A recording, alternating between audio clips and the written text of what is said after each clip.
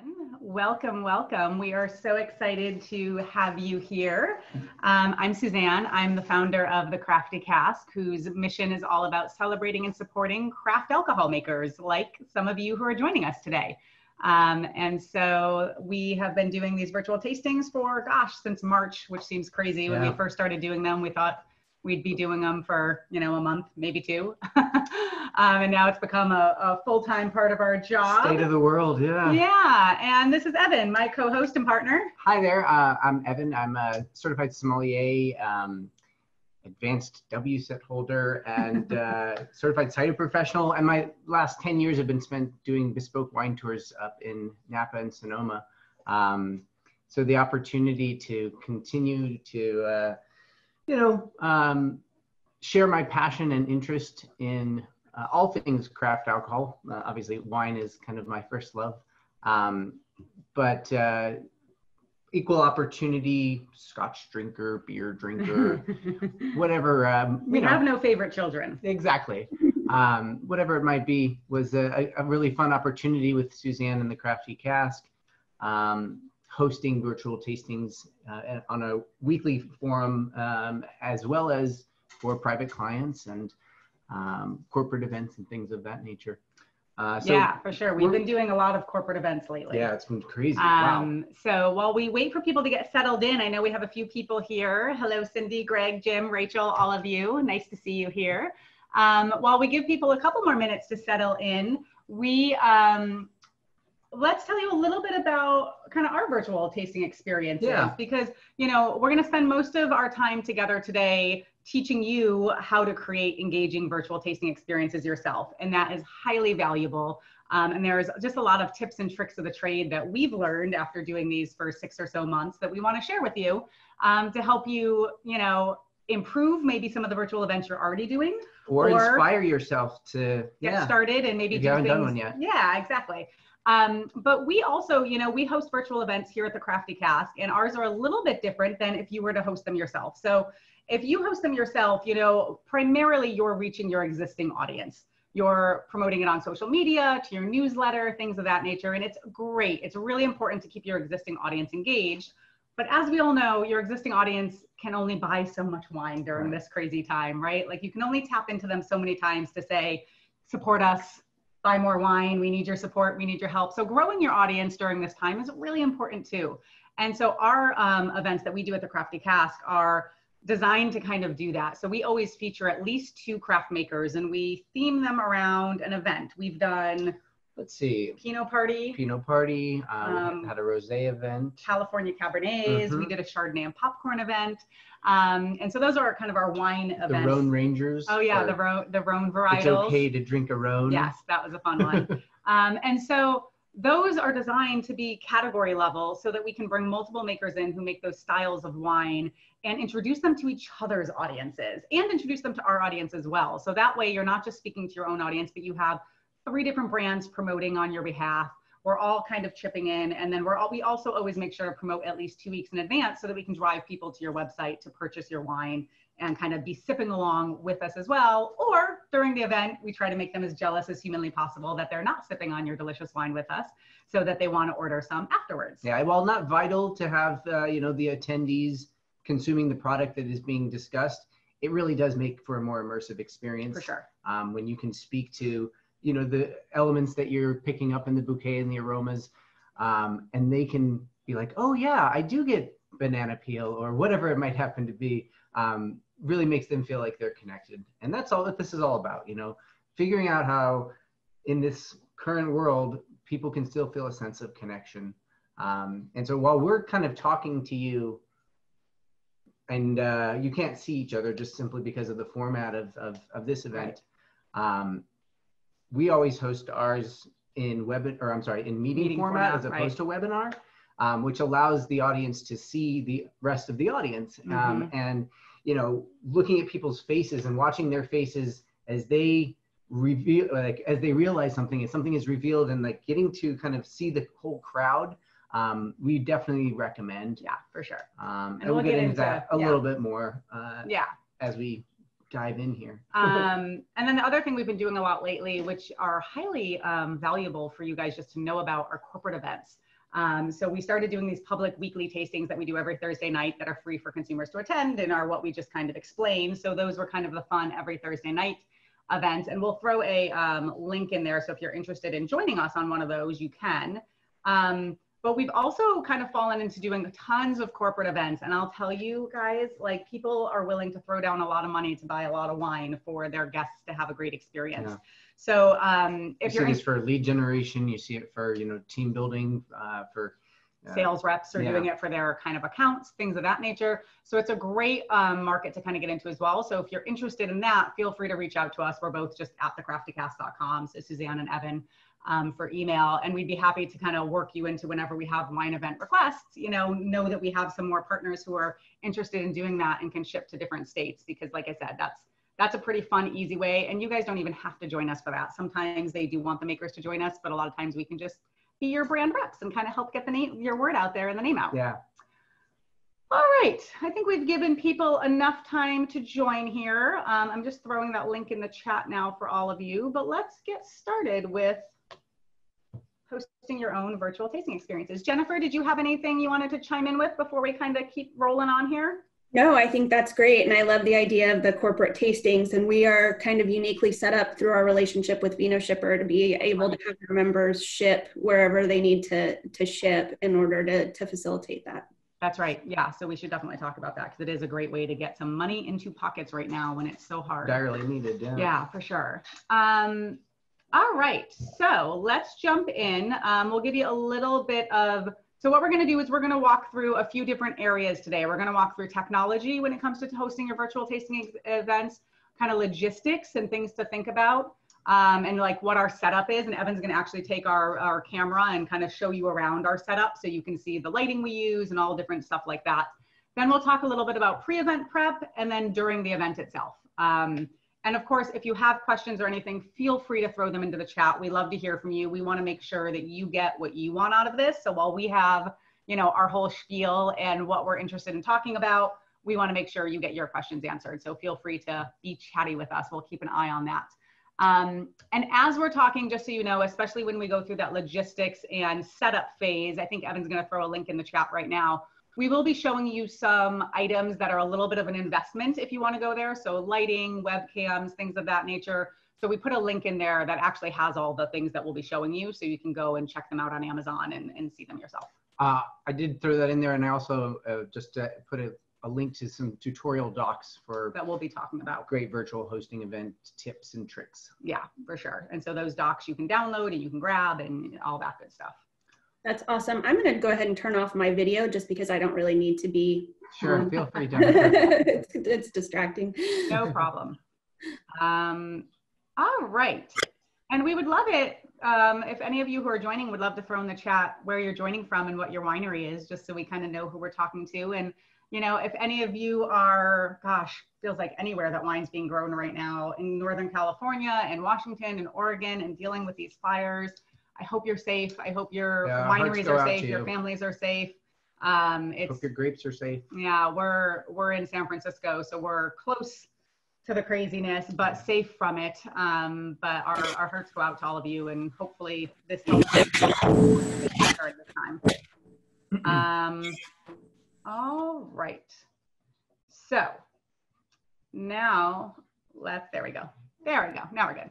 Okay, so let's jump in and talk all about technology. And Ev, I always tease Evan that he's kind of my CTO as well as my host. So I'm going to let you kind of do the rundown here. Certainly. So we're on Zoom right now. That is our preferred, video software choice.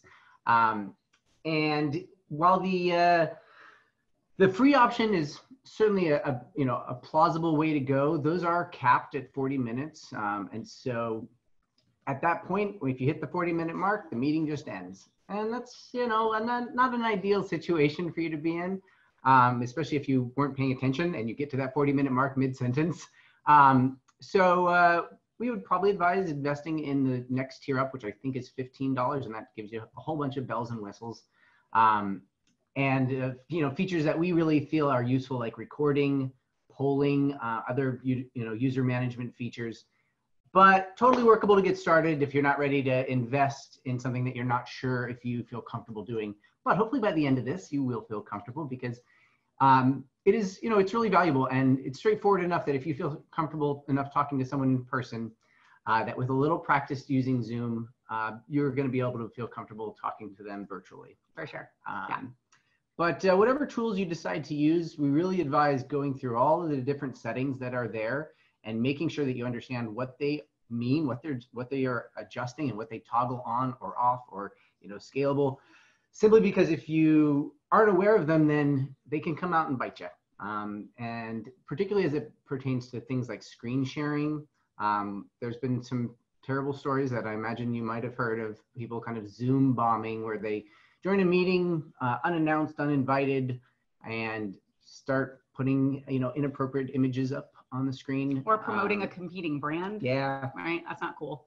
And with the settings too, I know when we first started doing these, it's just, I mean, if you go to the Zoom settings, it is a long list. Like, it's a long list. And so it does behoove you, because one of the very first events we did, we were so bummed afterwards that when we went back and looked at the recording, we only had it toggled on to record the speaker view. So basically you only got what you're seeing right now of us. But as we said earlier, we really like to do the meeting view, so you can see the whole gallery of everyone smiling and cheersing and like laughing. And we didn't have any of that recording because we didn't go through our settings carefully enough. So it's just those little things to make sure. And if you want people to registration to be required, passwords, all that kind of stuff. Learn through our experience instead of your own experience.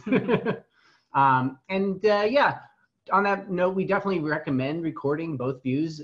The gallery view can provide some really fun marketing materials for later, and to promote future events. Definitely. So don't think of these as like a one-time hit, like, okay, we're going to go on video and do a thing, and then that's the end of it. Like, there's a lot of content that can come out of these that you can use for lots of different ways, and to promote future virtual events too. Yeah. Look for fun outtakes that you can make short, 30-second YouTube, or maybe not YouTube, but like Facebook ads, or just fun kind of engagement material for Facebook and Instagram. We have a 30-second one on our YouTube channel if you want to go check it out, where I'm teasing Evan because someone gave me like, ooh, good notes on the nose. She got kudos. And I'm like, you're the Som. I'm the one getting that. So we have some fun outtakes too. We also generally recommend joining these from 2 devices. As you can see, we're actually joined from 3 devices today, and we'll show you why in a little bit. But that's really helpful to have a co-host and to have you both join. That way you can kind of share the duties of responding and paying attention to people in the chat. And even if you can't have a co-host next to you like we do, even if you have another person from your winery on their computer at home co-hosting with you, it's really helpful to have 2 people keeping an eye on the chat, engaging while the other one's talking, reminding each other of like things they forgot to say, because you can privately chat each other too. So it is really helpful to just have a little backup. When you do that, if you do join with 2 devices in the same location as we are right now, it is vital. Always remember to disconnect the audio for one of them. You'll figure out right away if you didn't do that. It generates feedback that is just, everybody can hear it, and it's awful. And muting isn't enough. You really want to disconnect your audio from the secondary computers if you're in the same room. Let's see. Other technology points there. The documents that we sent in the chat box, there's a little collection of kind of Zoom overlays that goes through. Them up real quick? Yeah, sure. Let's show them real quick, just in case you're a little less familiar with Zoom, although I feel like by now we are all becoming Zoom pros. There we go. So yeah, we generally walk people through these, and as Suzanne was saying, we don't really need to do it as much these days, but initially it was really helpful to kind of point out, oh, there's the gallery view, and it was really fun to see, as soon as they click the gallery view and they'd see all their friends and everybody else that was there, their faces kind of light up and like, oh, because that's the thing, if you don't tell people this, a lot of them are watching it just in speaker view, that's default. And it does feel a lot more like a party when you get to see everyone, like it just feels more engaging and interactive than when you're just like, when it's just the 2 of us, it feels a little bit more of like a lecture. On that note, when you're in gallery view, when it's it's time for, in our personal public tasting events, to speak with one of the makers, we do use the spotlight feature, which is a really cool feature that allows you to kind of force everybody into speaker mode when, you know, the presenter from a brand is going to be speaking about their product and about their story, so that, well, one, everybody watching knows who it is. You know, it's very clear that this is the person that's speaking. You know, you might know that there's a little yellow box around the speaker when you're in gallery view, but not everybody knows that. So again, helpful to kind of direct their attention, and they could always switch it back to gallery view once you've spotlighted them, but it does give them the opportunity to understand and recognize who's being called on. Yeah. And then here, this kind of runs through some other helpful things. The raise hand feature is one that we really like a lot, and directing people to engage that way, because, you know, you see that their virtual hand is raised, and then you can actually call on them and have them, you know, turn their mic on, to turn their camera on and ask their question or make their comment. Because we do always prefer, and we tell people this in the beginning, we would rather you unmute yourself and talk to us and talk to the maker than just put your question in the chat. So a lot of times, even if they put their question in the chat, we'll still say, hey, Jim, I saw you had a question there. You want to unmute yourself and ask it, you know, and it creates that connection, and it gets people out of the like passive scrolling on my phone, kind of half listening, kind of like, because it makes them realize like, oh, I could actually engage and be part of this. And we always remind them, like, how often do you get to hang out with a winemaker or a mead maker or anything else like this? Like, take advantage of that and talk to them. Yeah. So, yeah. And then, you know, if you wanted to chat with someone privately, you know, the option to do that, of course, is there in the chat, and letting people know that. I guess it can encourage them to message you privately if they have something that they are nervous about saying in front of the, you know, in the chat for the entire group. And then this is also helpful, how to know how to kick somebody out and also make sure that they can't rejoin, because if you do have someone that needs to be removed, if you don't have the settings, again, check the settings. If you don't have the settings properly adjusted, they'll be able to rejoin. And enabling the waiting room is really nice, especially if you have multiple people joining who are going to be presenting with you, because that way you can let all of them in early and you guys can join 15 minutes ahead of time, and then you can just leave everyone else in the waiting room until you're ready to start. And so that's a nice feature as well. Helpful to remember to turn the waiting room off once you have admitted everyone from the waiting room. So you don't have to keep admitting everyone one by one while you're trying to talk. And then we have a few more overlays kind of in here, but we shared the link, and so you can actually download this whole document, and it goes through kind of some more of our tips and tricks. Yeah. That kind of started bleeding over a little bit into logistics. A little bit, but not too much. So we're going to show you around our setup a little bit and talk through some of the specific components kind of as we go. And so, do you want to kind of walk them around, and I'll be the guide here. And so, like I said, some of the things we're going to show you are a little bit of an additional investment. I know money's tight right now. You don't actually need to use any of these things, but you can. And they do help make things a little more professional, a little easier on you, and a little more consistent as well. So like we said before, if possible, have two co-hosts, even in different locations. Divide and conquer. So while one is actively talking and engaged, you know, the other one can be kind of doing things. And so you can see right here, if you want to show them back, we have two. Do you want to spotlight me perhaps? Oh yeah, let me spotlight you so I don't keep stealing the. So you can see right here that we have two different setups. And the reason we did, and then you can see behind, we have a big kind of screen. And so the nice thing about having a big screen is two things. One, you can have a cheat sheet up on your big screen because it's right next to your, so you can see I have my notes of the things I don't want to miss out on telling you about because there's a lot to remember. And so I have my nice little cheat sheet there, but it's right on my big screen and it's right beneath my webcam, which is right up on top of here. And so we are using a webcam, and there's a couple of reasons for that. One is so that we can have our camera further away from us. Now, we have had a lot of experience watching other people's tastings, and it's really, I know, it's really tempting to have your camera like right up like this and have your face in it. And I'm telling you, it's not engaging, all right? Like, it's not, like, give yourself a little space. And the other thing is, you want to be able to actually have your wine glass in front of you and do your tasting and have the camera be able to catch this as well as you, and as well as whatever your beautiful background is that you want it to be. Now, the other reason to move your webcam further back from you is that so when you are typing in, so a couple things.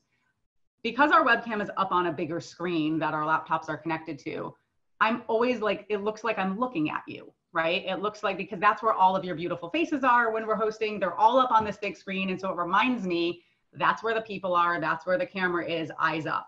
If you're using your webcam on your computer, what's happening is you're doing a lot of this, and this, and this. And it's just not engaging, right? Like, it's just not super fun to see the top of someone's head while they're kind of looking down.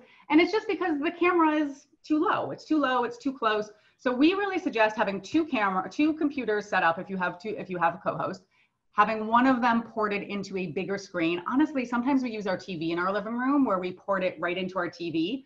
And then we have a really big screen with everyone's faces on it. And then have that webcam on the monitor kind of pushed back from you. Additionally here, you can see our lighting. So this is a big ring light. Yeah, lighting's very important. You want to look bright and energetic and fresh and clean and crisp.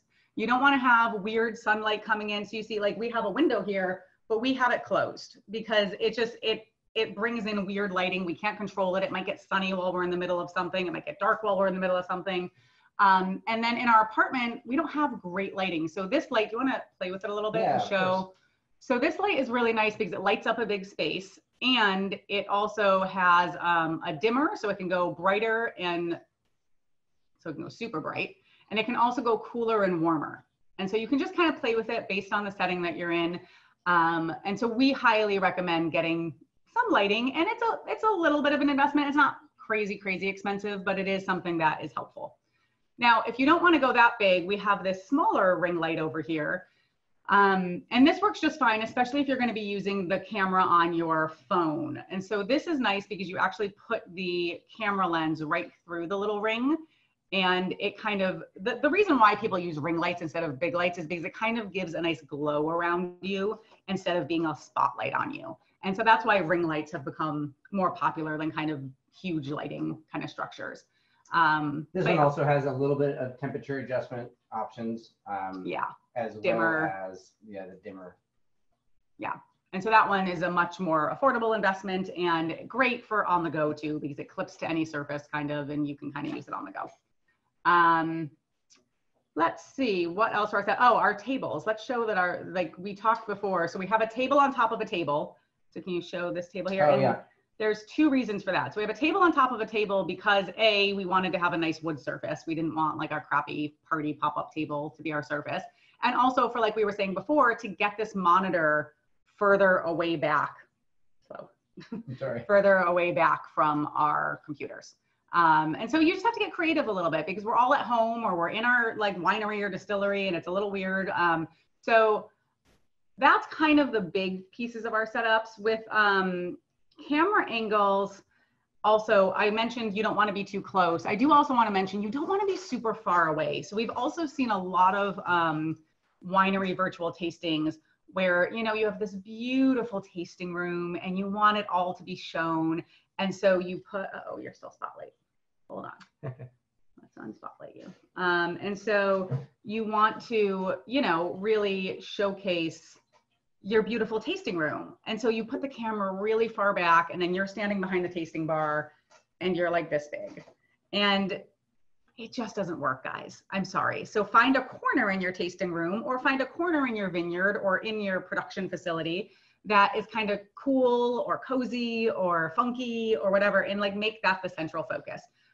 People want to see you. They want to feel like you're the right size that you're supposed to be. They want to, you know, it makes it more real, honestly. What else? Anything else that I missed? I think that covers most everything. Yeah, I think so. Let's see. Any questions, anyone? Let us know. And if you're getting any Q&A in there, Jennifer, feel free to shoot them over our way too. All right, let's talk about pre-event prep. I'll talk about pre-event prep and then you can do during the event. Does that sound good? Yeah. So pre-event, promote. Remember, this is marketing, okay? Like, yes, I know sometimes we're putting these events on because we just want to engage with our client base and we want to like kind of have fun with them. But marketing. Like these are tough times. And so you want to get the most out of everything you do. We're all busy. We don't have a lot of free time and resources. And so promote to your newsletter, to your social media, your personal social media. This can be, you know, and this is also one of the benefits, like we said, of joining our virtual tasting events, is that we're promoting for you. The other winery or meadery is promoting for you as well. And so think about those partnerships you can create. So it's not reliant just on you and your promotions, but you can get some other people promoting with you for you as well. Now, the next thing is we do suggest registration for events. So one of the reasons we suggest that you have people register for your events is one of the reasons that Evan already mentioned, to kind of cut down on the trolls and people who are going to kind of sneak in if you were just to publicly put a Zoom link out there on social media. It's not the best idea. You get a lot of spammy kind of stuff going on. But the other reason the other two reasons are, you'll know the attendee count in advance, right? And so we're all busy. We all have a lot to do. If you only have 1 or 2 people signed up 4 days before, you have a decision to make. You either are going to reschedule probably, or you need to like turn on that marketing engine real fast and try to get those numbers up. But without registration, you have no idea who's showing up. You're just like showing up to a webcam and like hoping that someone else is there. So it's important to get that count in advance. Now, the other reason to have people register is because you get the emails of anyone who registers when you do that. And I don't know about you, but I am always trying to grow my email list and get more people in touch and in contact with my brand. And so when they register, you get their email address, and all you have to do is just on the registration confirmation email that they'll get automatically from Zoom, just edit it and put a little note at the bottom that says, by registering for this event, you are also opting into the newsletter, and we're going to keep you up to date on the event and on future events, and you can unsubscribe at any time. And then you get to grow your newsletter with people who are interested in your brand as well. Just real briefly, there's a question here from Greg about sound. And other than, you know, making sure that a second device is disconnected from audio, we haven't found too much trouble with people hearing us properly using the microphone that is embedded with the webcam. It is a omnidirectional microphone that's on either side of the webcam, and that is pretty good at picking up the sound with clarity and fidelity. Do you want to grab the mics we have in that bottom drawer there too, though? We don't use them as often, but yeah, I think if you're using your phone or your laptop, sound could be a little bit more iffy, but honestly, a lot of times nowadays, the mics are pretty good. But if you do have that far away from you, then you want to be thinking about that. So the webcam mics that are omnidirectional, they tend to have very good sound quality. Then there's also mics like this that you can get that kind of plug in as well. And these definitely capture very nicely. Now they also capture background noise a little bit more because they are good microphones, right? So you have to just be cognizant of that. And so if production is going on one room over and you're doing a virtual taste, it's probably going to pick some of that up. And so you want to be careful about that. Now you can also kind of look for something, what's known as a directional mic as opposed to omnidirectional. And that way, if you do have background noise that you can't really get away from, focusing the directional mic specifically on yourself is a good way to kind of ameliorate that so that you don't have all sorts of other sounds going on in the background. Yeah, for sure. Next, for prep before the event. So preparation is key. Don't just show up without a plan and expect it to go well. You know, it's a bit like less crucial if you're just doing a happy hour and you're telling everyone to just show up with their favorite bottle of your wine and like do a cheers. But even if you're doing that, I would still suggest preparing with some fun icebreakers, thought starter questions, things to get people talking and engaging with you.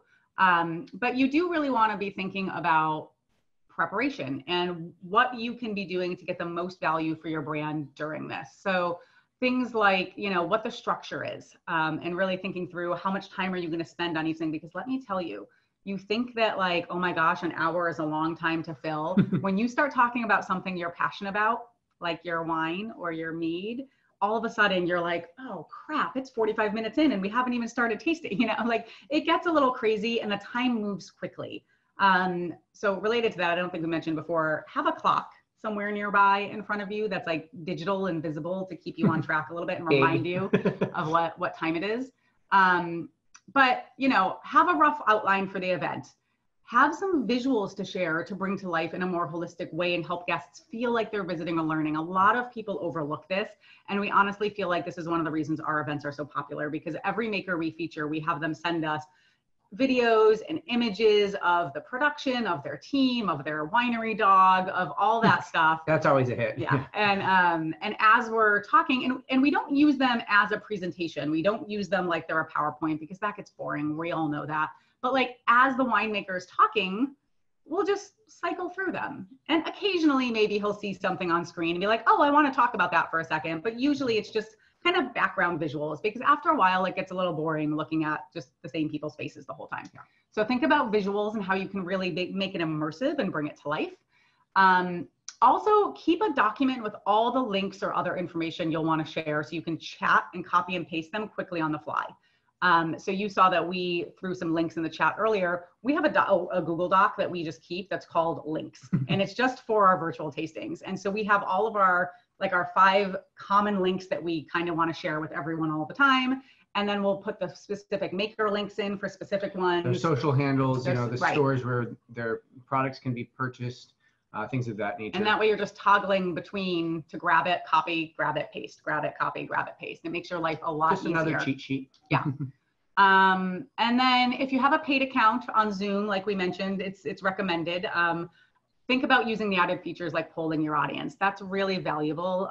So whenever we do a virtual event, we ask people what their current thought is about that specific style of wine we're talking about, if they've ever had wines from this maker before. And it gives us data, right? It helps us understand how many new audience members were just introduced to this winemaker versus how many people already knew about them. And how many people at the beginning of this said they weren't really sure about Pinot. And by the end, they said they were definitely going to buy something from these makers. That's really cool data to have, because it helps you feel like there's tangible, real value there. And there is tangible, real value in these when you do them right.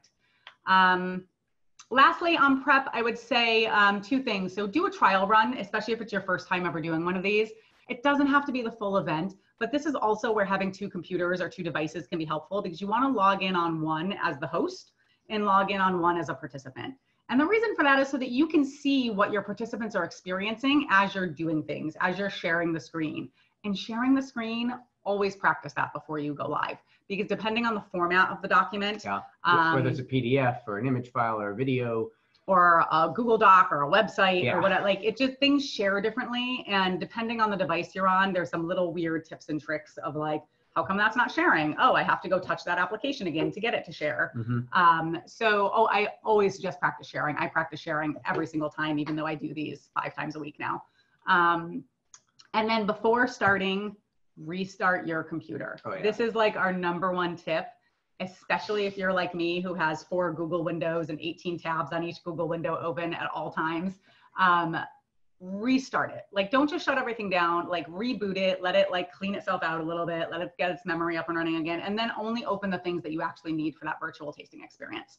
That really is important to kind of make sure there's no technical snafus. Yeah, unless you've got a high-powered computer, even something like screen sharing while also streaming your own video can be taxing on computers if they haven't had their memory kind of cleared out recently by a nice hard restart. And if you're worried about your Wi-Fi at all, if it's ever possible, hardline in. That is like your best bet, is to hardline into your internet.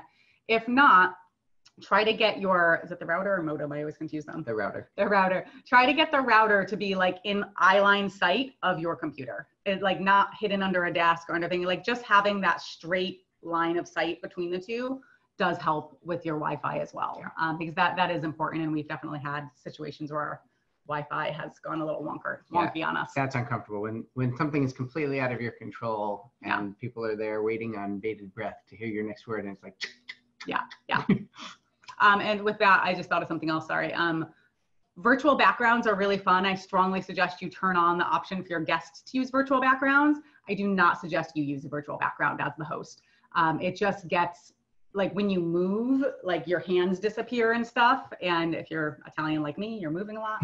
And the hands are moving a lot. But so it looks weird as the host, I would say. So just find a clear background. We usually clear our bar off here and just have the featured products that we have up behind us. We also sometimes actually put up like a drop cloth that is made for this. That's kind of like a green screen. And so if you want to do that, you can do that. We have our favorite brand of kind of green screens that are patterned and beautiful and wood and things of that nature that don't wrinkle up on that list. The lack of wrinkling is really important. Really important. She'll be ironing all the time.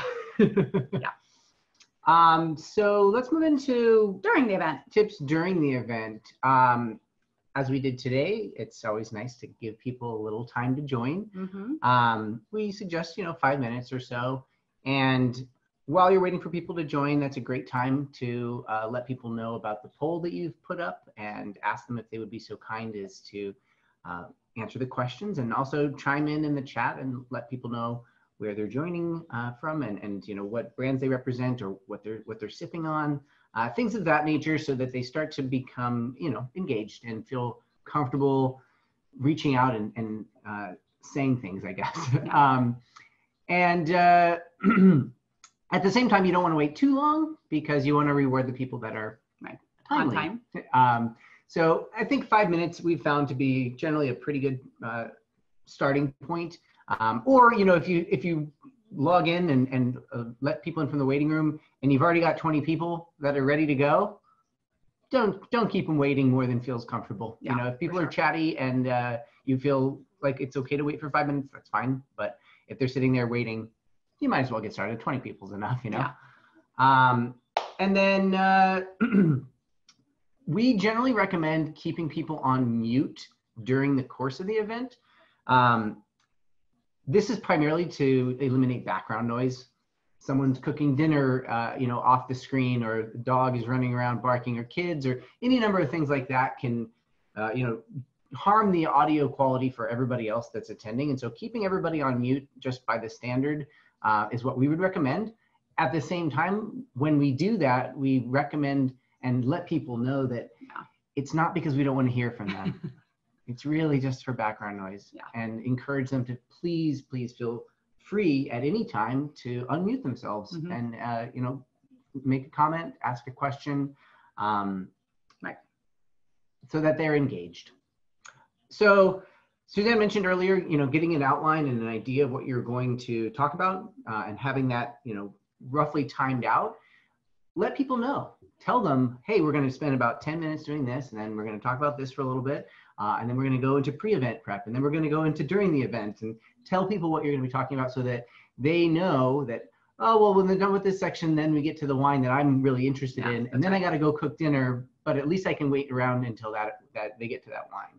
And it's important too, we find with our tasting experiences in particular, it takes us a little longer to get to the actual tasting than maybe people think is going to, because some tastings that happen, you show up and they're immediately like, okay, pour this glass and let's start drinking, And we like to give some, we're storytellers. And so we like to give some context and some history and do some myth busting and get people ready for, show some pictures, and then kind of really dive into the tasting. And so setting that expectation for people not only lets them know what to expect, but we also give them permission to start drinking before that. And that's important in this industry, right? People join because they want to drink and they want to hang out with other people who want to drink what they're drinking. And so giving them that lay of the land and saying, we're going to start with this wine, but we're probably not going to dive into the formal tasting for another 15 minutes. But if you want to crack it open and start sipping on it now, feel free. Don't let us stand between you and the drinks. Yeah, and the sooner you start lubricating those wheels, the more likely people are to start engaging and talking. Get more casual, relaxed. Yeah, exactly. After kind of giving a high-level review, actually before, probably one of the first things, don't forget to introduce yourself. We've done this. We have done this.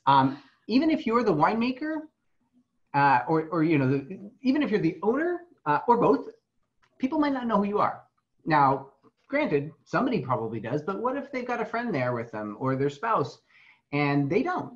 Let them know, so that everybody's on the same page and nobody feels like they're left out. They're left out, exactly. Yeah, or they're not part of the community or the group. And trust me, it does get a little we do these every single Thursday night, and then we do our corporate events all the time. But the Thursday night ones, we have a lot of regulars. We have a lot of people who show up week in and week out. And it does, we start to shortchange it a little bit because we feel bad because we're like, oh, they have to sit through our same spiel every Thursday night for 5 minutes. But it's disrespectful to the new people who are joining, and you want like them, you know, they're already regulars. They already love us. They're going to keep coming back. They can join 5 minutes late if they want to. Right. So it's important to really spend the time to help people get to know you and your brand every single time you do one of these. And then we also recommend kind of going over house rules. In this folder that the Google folder I just put in the chat again, this has our cheat sheet with our house rules in it and our helpful tech tips and tricks that you can grab. Again, this is to make people feel comfortable. People that haven't joined one of your events before, gives them a little bit more of a lay of the land, and helps them understand that, you know, they're very much encouraged to participate. And, you know, while participation is encouraged, you know, offensive replies and things of that nature maybe will not be tolerated. Yeah. So, you know, where the spectrum lies for the level of engagement that you're looking for is something that we'd recommend covering in those house rules.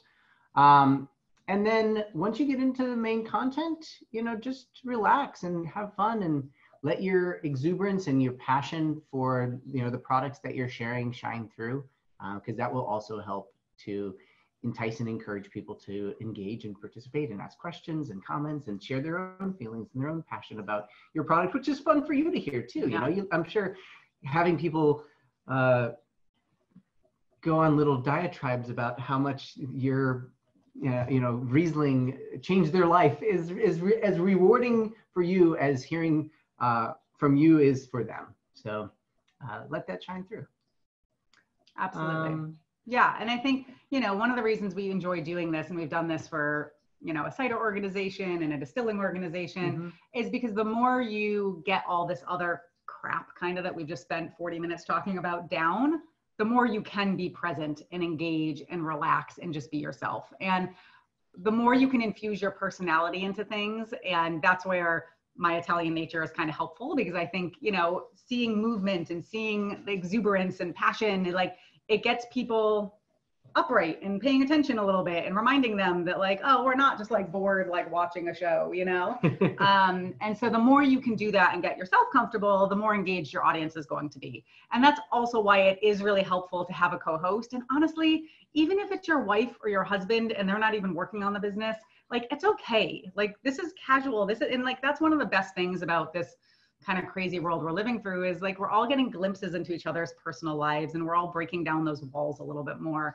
And so, like, it's nice to have someone to riff off of. It's nice to have someone laugh at your jokes. It's nice to have someone like elbow you and like make fun of you a little bit, because that just, like, it makes it more real and it makes them feel more real. And then maybe they're willing to say, hey, honey, why don't you come join me for this? This is kind of fun, right? Like, instead of it being like, I'm really into wine, she's not, we're just like talking wine. It also helps them feel comfortable turning their camera on.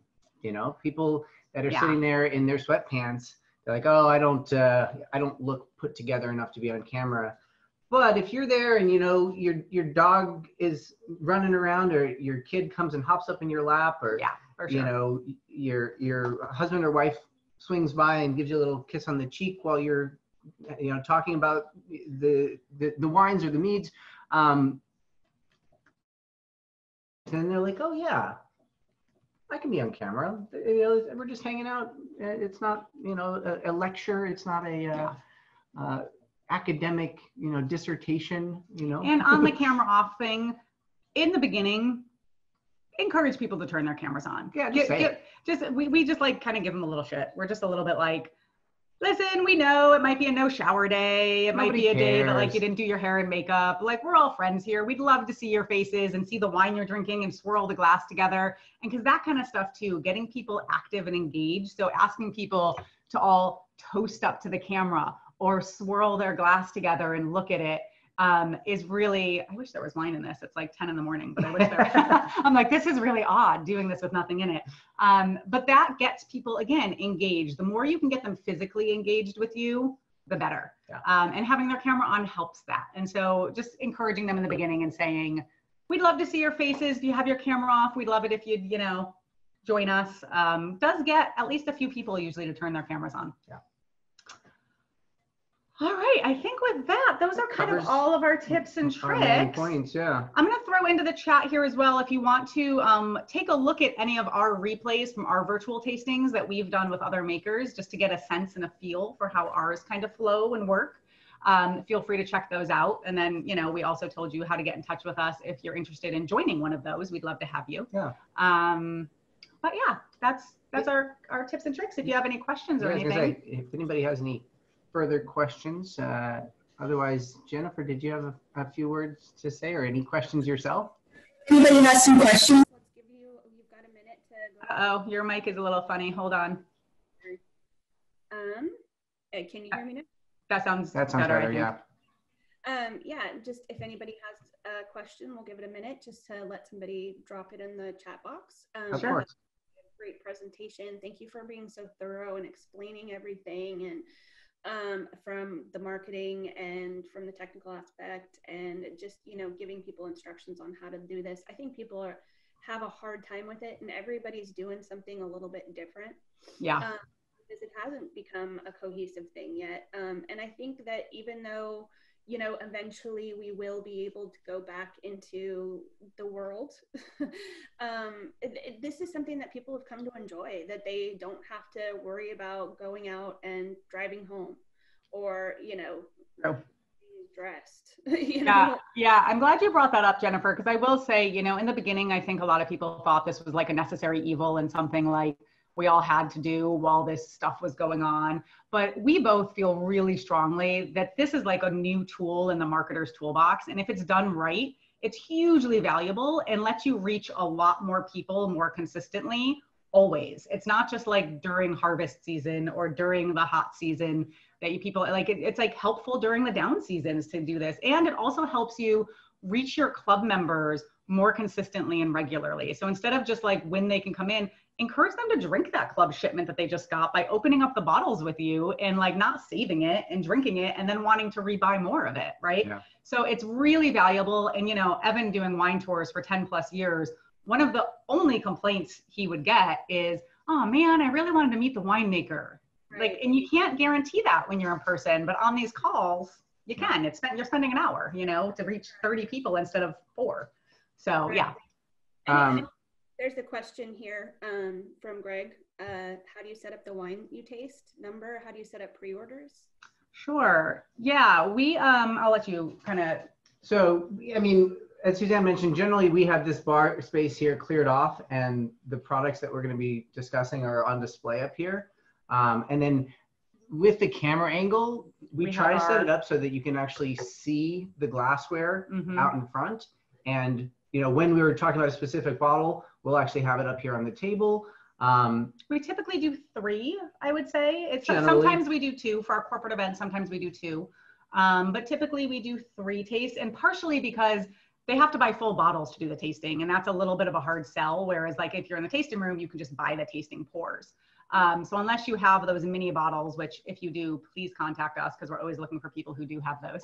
Or if you don't know that this is a thing, you can do it. Certainly something that might be worthwhile to look into because it does make the price barrier of full participation a little bit lower. If you know, the participants can have mini bottles of what you're going to be tasting and then go purchase the full bottles of the ones that they like, as opposed to purchasing the full bottles of all the things that you're going to be tasting sight unseen and perhaps never having tasted any of your wines before. Or you might want to consider having an optional upgrade add-on that they can add on to their wine bottle purchase. That's a Coravin that you get an affiliate fee on. To teach them like, hey, if you're going to be doing more of these wine tastings at home, get a Coravin so you can actually just do a tasting amount, or maybe send them some of those little glass bottles to like reseal their wine and like teach them how to like preserve their wine for a few days so they don't feel like they're drinking a whole bottle of wine, you know, every time. And then pre-orders. Yeah, go ahead. Pre-orders, you know, we really just do this through promotions and marketing, especially if our winery partners have their own shops on their site. So usually I would suggest setting up a coupon code or a specific link so you can track how many people are actually ordering for this event. And we just direct people on our newsletter, on our social media accounts, everywhere. We kind of direct them to get their wine now. To do that, you do want to start promoting probably 3 weeks to 4 weeks in advance so that they have enough time to decide to buy, get it shipped, get their wine, all that kind of stuff. But yeah, but that's just really all about promotions and encouraging people to do that. And then, like I said, if you don't get enough pre-orders and you're feeling a little upset about that, that's okay. Make people super jealous during the event and like get them to order afterwards, and make sure you keep throwing that link in the chat of how they can order and provide a little nominal discount or something, you know, to kind of encourage that. If it's a possibility, making people feel special for attending. Yeah, that's right. By offering them, you know, a little savings on shipping perhaps, or on the wine itself, is something that people remember and they appreciate. But the promotions matter. We had one winemaker who was great at this, and she sold $1,700 worth of wine from our 1 hour event, which was bonkers. So she was pretty happy with that. I think that's great. We actually have been trying to find a source for tasting bottles that we can share with our members. If you know of anyone, please let me know, because we have a winery partner who's starting to do this themselves, and so they've looked into it pretty heavily. So we can send you what they've found. Yeah, that would be great. I don't think anybody's going to be bottling anytime soon. That's more of a spring deal, but it would be nice to have it as a resource. Sure. Yeah, I think right now a lot of people, like at least the people we know who are doing it, are manually unbottling, rebottling, kind of like to do, especially for like bigger events, you know. Yeah, and we have some people I know that have growlers and things that they can, or sure. kegs that they can use. So it is possible right now. Just find those stinking bottles. But yeah. Alrighty. Well, if anybody has any more questions, then go ahead and drop that in the chat box. Otherwise, we'll go ahead and end this. And next week we will be talking about email marketing. Nice. Brooke Heron.